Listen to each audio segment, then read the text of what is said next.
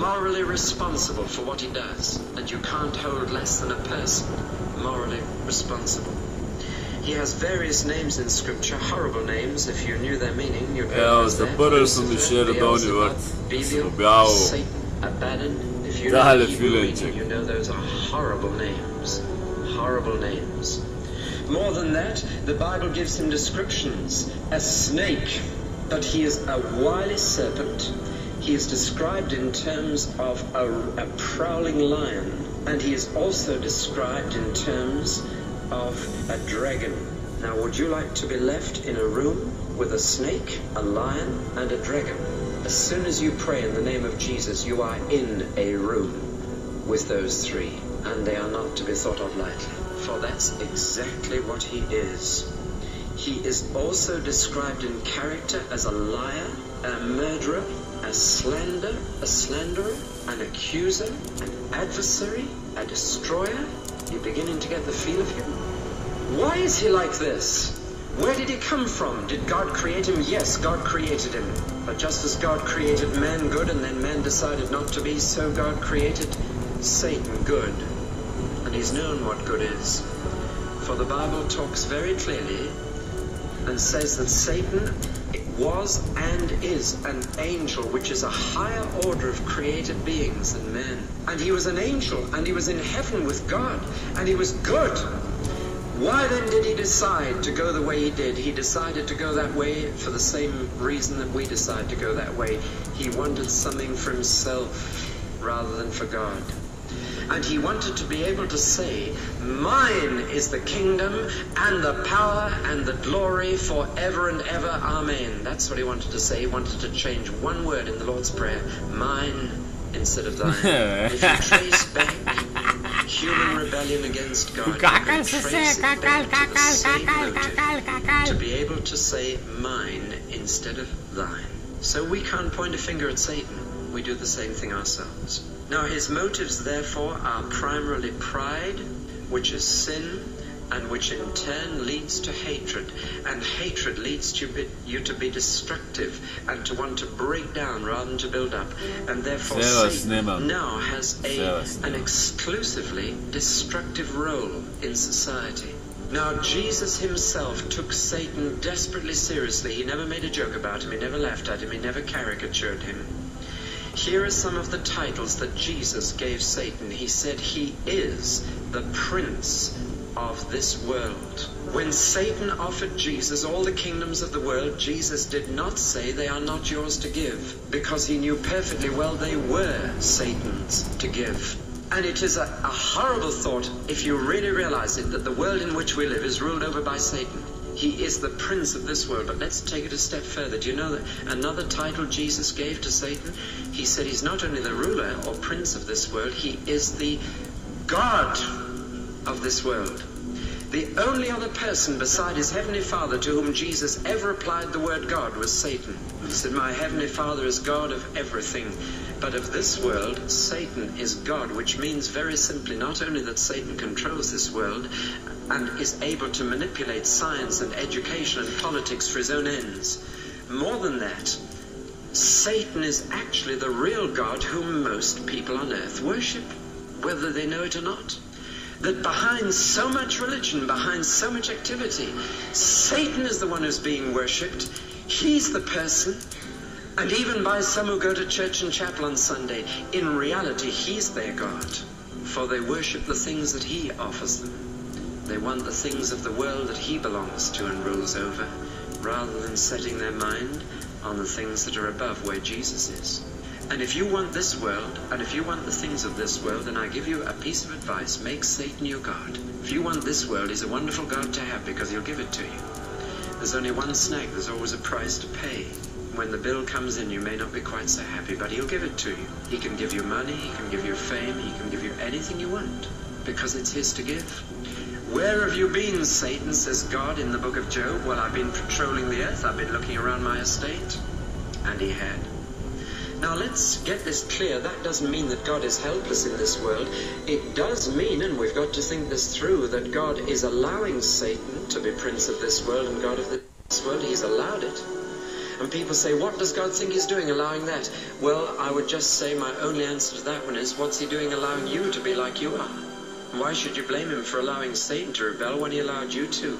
The answer is very simple. He's a father, and he will not force any of his creatures to go his way. And he gives you freedom to rebel. And we can't grumble about him giving the angels freedom, though they have superior intelligence and strength, because he gave us the same freedom and we've used it in the wrong way. So that's what kind of a person he is.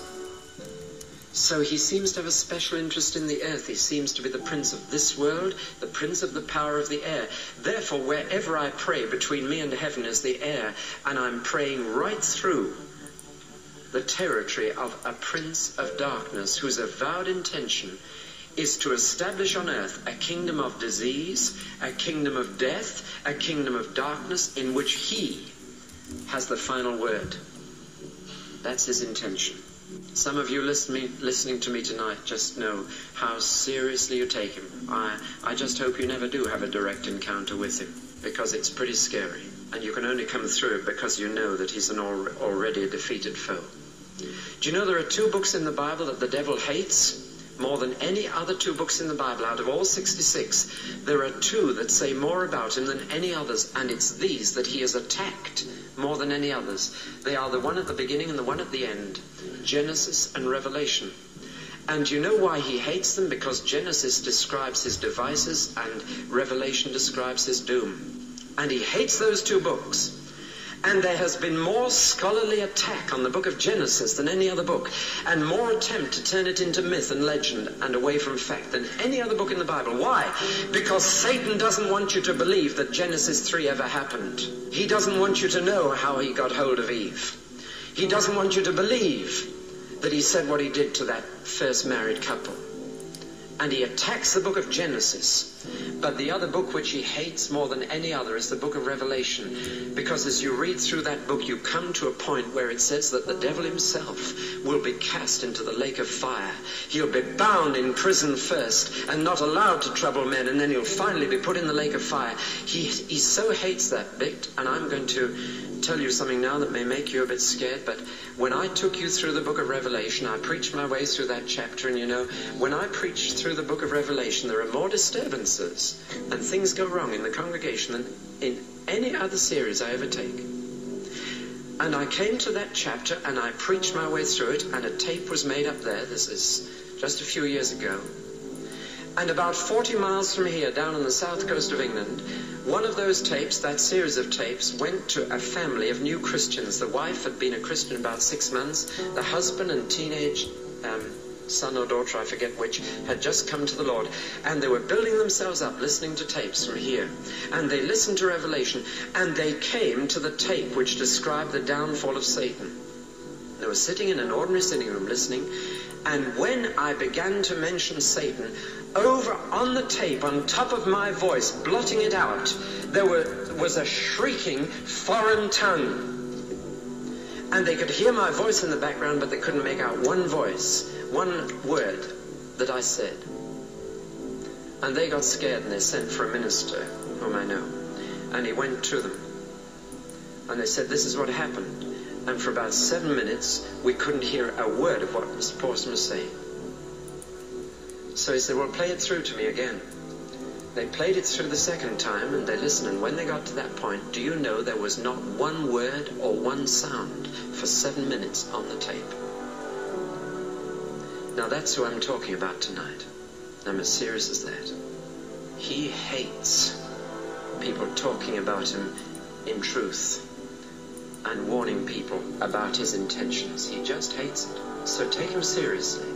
I must tell you that the Bible makes it absolutely clear that Satan is already a defeated foe.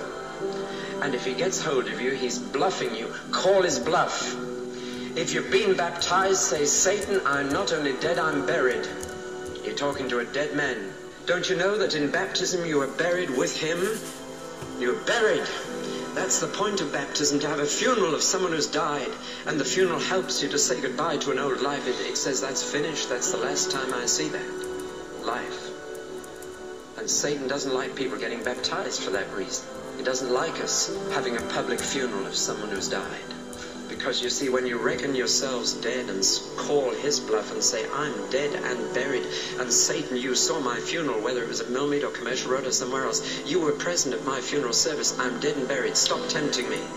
You will find to your extraordinary delight that he has to go. Resist the devil and he'll run from you. And you resist him on the ground of fact and on the ground of the Word of God. Well, that's the real battle it's on. Let me now then talk about his relationship to prayer.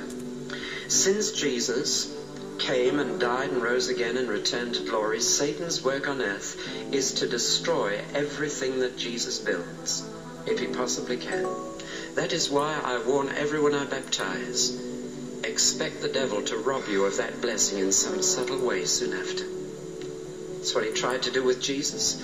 What was the blessing Jesus had in his baptism? The blessing Jesus had was an assurance of his sonship. You are my beloved son. So what did the devil say to him? Within 6 weeks, the devil said, if you are the Son of God. And he sowed the seed of doubt about the very assurance that he'd had. So he's trying to destroy everything that Jesus is building. If he's the prince of power of the air, then wherever I am in the atmosphere of earth and I pray, then his territory lies between me and heaven, as I've already said. And I have to break through enemy territory to communicate. That's my problem. Therefore, the two things that the devil will try to do is, number one, to stop me praying, and number two, if I manage to start, to spoil it. And we're not ignorant of his tricks. Thank God, the Bible makes them clear. How does he stop my prayer? Well, depending on my temperament, he attacks one of the three parts of my personality. I've got a heart, a mind, or a will, and depending on my temperament, whether I'm sanguine or choleric or phlegmatic or whatever the fourth one is, he attacks one of these 3 points, so that I don't know which way he gets at you most.